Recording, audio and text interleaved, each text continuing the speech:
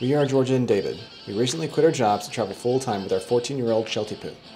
Our first stop after crossing the border into Mexico was Saltillo. We spent 19 days there. In this video, we will show you some of our experiences in this not-so-well-known city. Stay tuned until the end for the cost breakdown and a tour of the Airbnb we stayed in.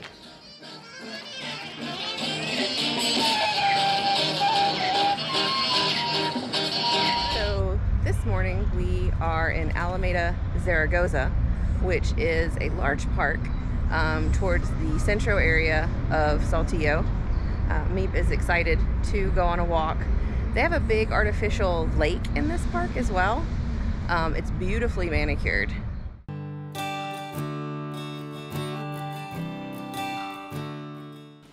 We all had a good time walking around the park, especially Meep. We found out that from the air you can see Mexico in the lake, and if you come at the right time, you can even ride paddle boats. We're at the Parque de Mirador del Saltillo, and as you can see behind us, Saltillo City is actually quite large, a lot bigger than I thought it was. So if you look back here. Back there, you'll see this tower, and apparently every night at 7:30 they do a light show. So we are going to try to make it back. We also did our picture with the Saltillo sign with Meep, and also that is lit up at night. So we'll probably do that picture again too, see which one comes out better. But this is an absolutely beautiful spot. The mountains completely surround the city, so everywhere you look you see mountains and churches because there are a ton of cathedrals. We are back at Parque Mirador de Saltillo. As you can see behind us, the sun is getting ready to set, and apparently starting at 7:30 they have a light show. So it's at 7:30, 8:30, 9:30, and 10:30. The park closes at 11. It's already past 7:30. You could actually see some of the light machines going off, but obviously it's too bright to actually appreciate the show. So hopefully it will be dark enough at 8:30 for us to capture it. This was the extent of the light show the night we were at the Mirador. While pretty, we have seen videos of much more elaborate light shows.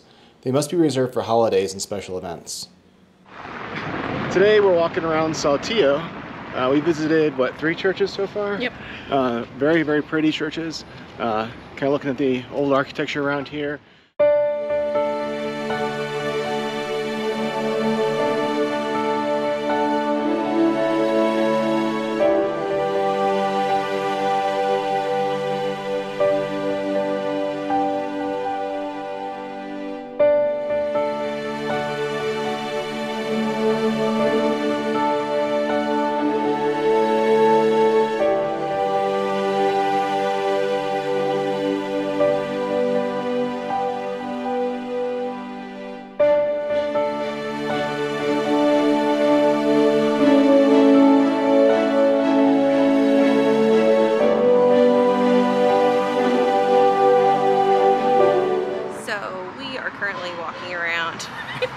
We are currently walking around Saltillo. It is what they call kind of golden hour.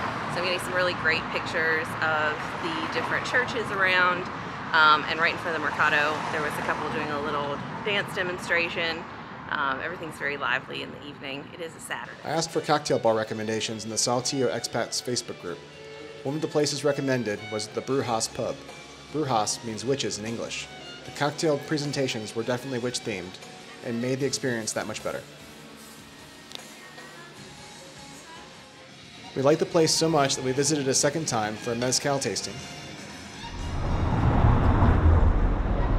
We try not to eat pan dulce very often.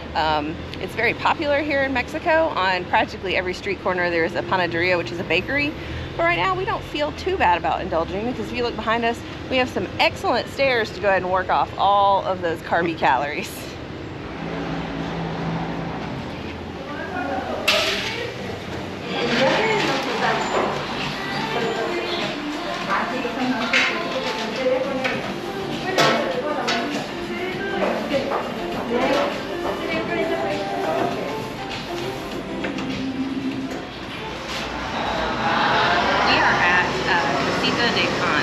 Little house of bread, and as you can see here, we got a donut, we got a mazapan concha, and we got whatever this is. We also got a couple of iced coffees.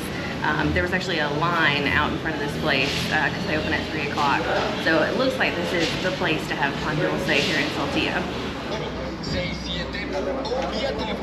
So we just got home from La Casita del Pan, and I have to say it was absolutely the best pan dulce we have ever had. You can see here we brought home 2 giant cinnamon rolls to have for breakfast tomorrow, and we got one of their little savory empanadas.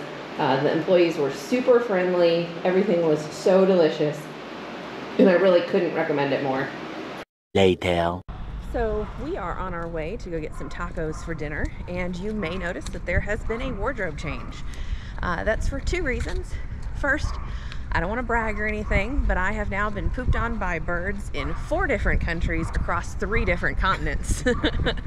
I got 1. Yeah, it happened to you in the Philippines, I think. The other reason that I have changed is it is currently 62 degrees. So it is a little bit chilly, so I put on something a little longer sleeve. We walked about 10 minutes to a highly rated restaurant called Rustica. We had a mix of their tacos. Our favorite ended up being the adobado, but they were all good. We chased them down with a couple of micheladas. The staff was super friendly and even gave us a couple of mezcals to try for free. Right now we are getting ready to go to the movies for the first time in Mexico. We are trying the Cinépolis VIP experience. The tickets were about $7.50 US. And that's obviously like a lot cheaper than you pay for the regular movie theater back home, but there are lots of perks with this one. We were able to get the tickets online and to reserve our seats. However, it did not take our credit card the first time. I've heard that there are a lot of Mexican websites that don't accept US credit cards, so I'm not sure if that was the case or if it was just our credit card or there was some kind of user error, but it worked fine when we did PayPal. So we have our seats reserved, and we are looking forward to seeing how fancy this experience is.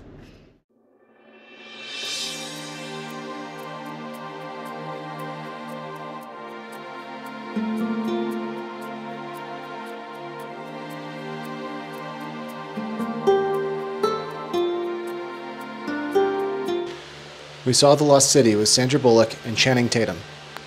It was the English version with Spanish subtitles.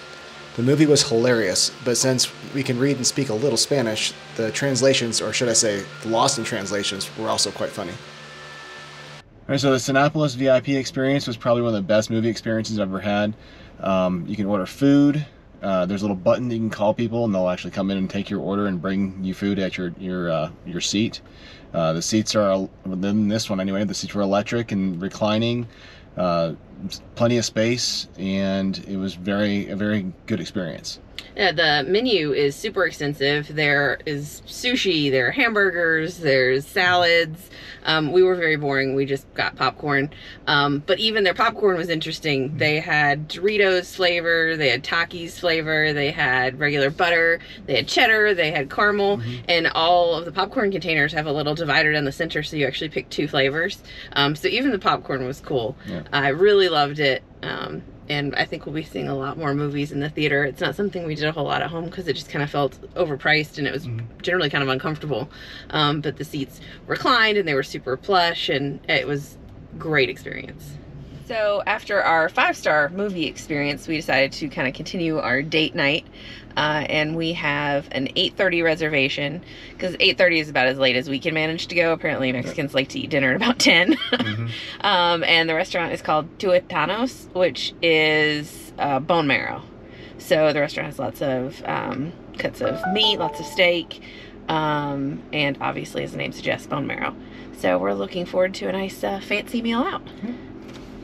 Tuetanos was the fanciest place we ate in Saltillo.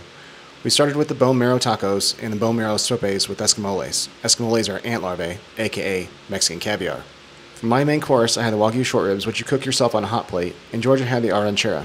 Everything was perfect until the manager ran my credit card as dollars without saying a word, which gave us a bad exchange rate. We didn't expect this kind of thing in Saltillo. Usually in touristy places they will ask you how you want your credit card run, and we always know to choose the local currency.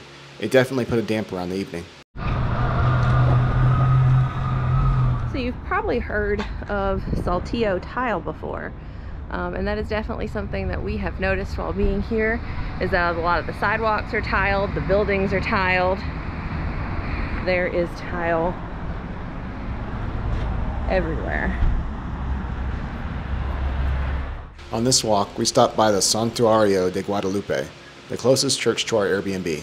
Unfortunately, it was never open for us to look inside.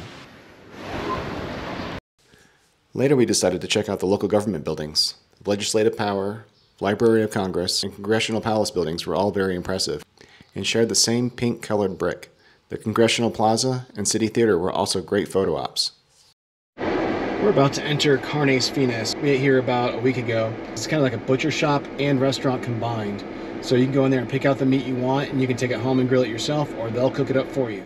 This time, we ordered the picanha, which came with grilled onions and homemade salsa. We also ordered the queso fundido with mushrooms. Yet again, it was absolutely delicious, one of our favorite meals.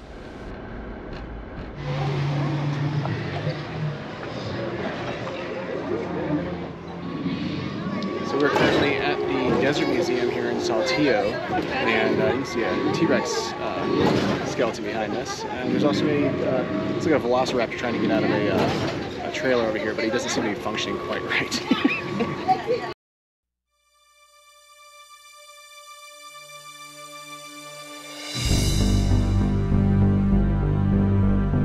We visited this museum close to the end of our stay in Saltillo.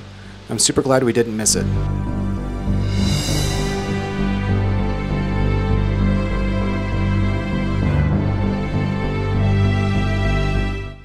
While this museum is definitely kid-friendly, you don't have to be a kid to enjoy it.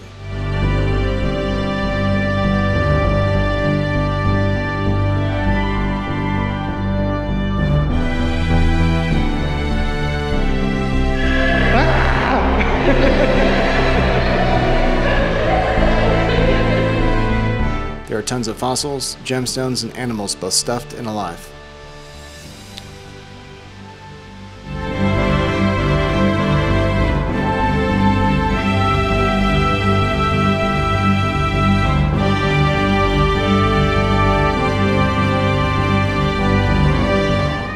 Finished up at the Desert Museum, and one of the things that we learned was that the state that we're in Mexico, Coahuila, is actually one of the top 10 places for dinosaur fossils. So a lot of the fossils that we saw in the museum actually came from this state, which I thought was really cool. Something else we learned is that Mexico used to have huge bats that were capable of carrying off small children. Luckily, their descendants are much smaller and stick to the blood of animals.